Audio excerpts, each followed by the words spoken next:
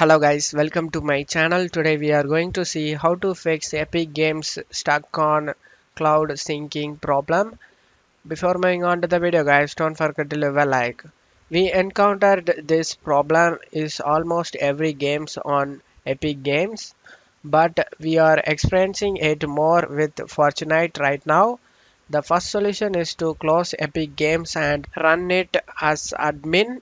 Many people on Reddit have solved the problem in this way and hopefully it will work for you as well. To do this, you just need to open up Epic Games and after that you encountered the cloud syncing problem. You just need to go to search menu and type task manager. Click on open it guys. Now in here you just need to search for Epic Games and right click on it and select the end task guys. After closing Epic Games, now close it up here. Now go to search menu and type Epic Games. Click run as administrator and run it guys. Click on as. Now when you try to open the game, there won't it be a syncing process. If you see a notification asking whether you want to continue with cloud or local, you just need to choose local guys.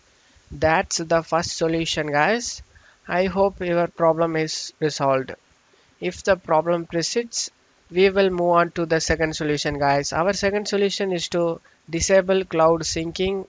The first solution will work whenever we encountered this problem.